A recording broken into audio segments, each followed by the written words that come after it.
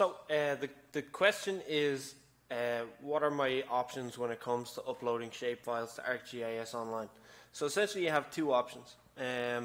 Now, before we get into those two options, just to point out, shapefiles come with different file formats attached with them. Okay, so what we are looking for, both of the options that we're just going to run through now, require you to have a compressed zip folder in your file explorer on Windows or whatever system you're using, but a zip folder to upload that contains everything that the shapefile came with. So typically you'll see, that a shapefile is not just the SHP file. There's also a PRJ file. There's also a DBF file, like a database file that comes along with it, and a whole other bunch of stuff. So the first step before uploading it to ArcGIS Online is to get it into a compressed zip folder. So you can see here I have one called Lesson 3 Roads here. Yeah.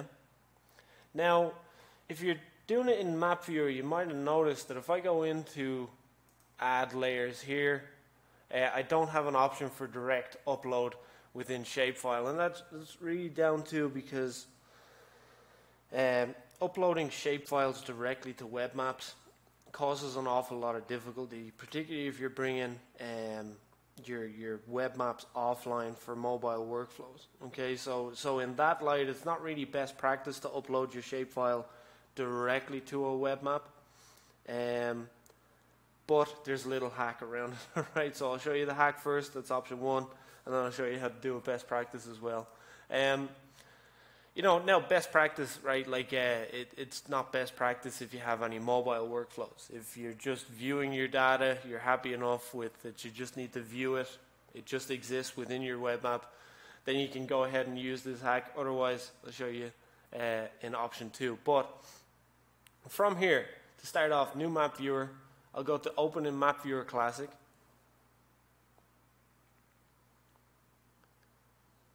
Once that loads up, you can see I got to add layer from file, choose file, and choose the compressed zip folder with my shapefile and its other components in it. Click import layer, and that's my layer, right? So by default, in Map Viewer Classic, it's going to try and symbolize it for you. If you want to knock that off, you just go choose an attribute to show location only, click done. But you can see there's my shapefile. Okay, now it doesn't exist as a line item in my content or anything like that, but it's fully interactive. Yeah, I can click on a road segment here, get pop-up information for it. Now I'll go to save. Give it a title, give it a tag, give it a summary if you want.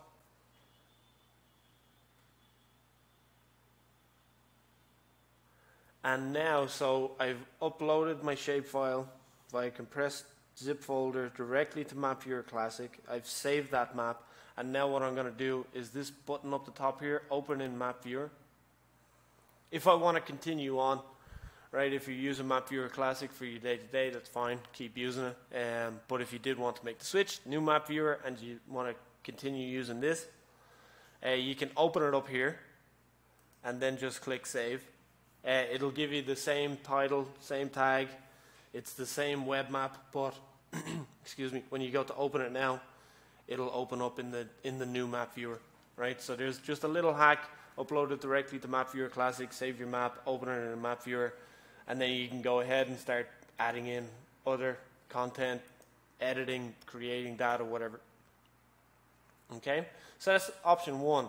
Option 2 then allows more functionality, right? So it essentially involves uploading your shapefile first to ArcGIS Online, creating a feature layer of it, and then using that to be added to the map. So how to do that? I go to my content, I go to new item.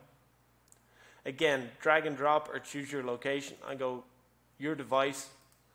I navigate to my compressed zip folder, click open.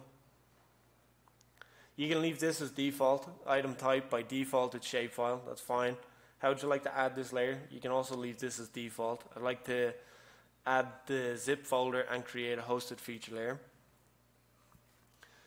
Give it a title, give it a tag.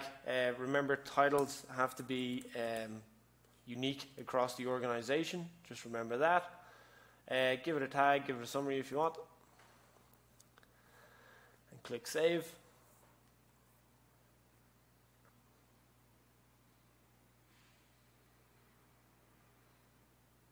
That'll bring me to the item details page here. And I can open in map viewer, so I can press this button here up the top right.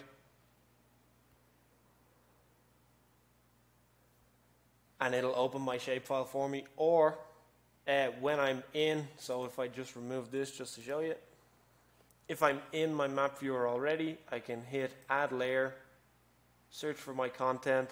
It should be the first one that pops up on the list because it's sorted by date modified. Click add, and there's my shapefile. So two different options. One's a bit of a hack, you know, upload it directly to Map Viewer Classic, and it's good if you're only trying to visualize your shapefiles. If you want to get a rough and ready sense of what your shapefile looks like, how to visualize it, how to symbolize it, you can go with that option. Or if you want to do everything quote unquote Esri best practice, upload it as a feature layer first and then add it in. Hopefully that helps.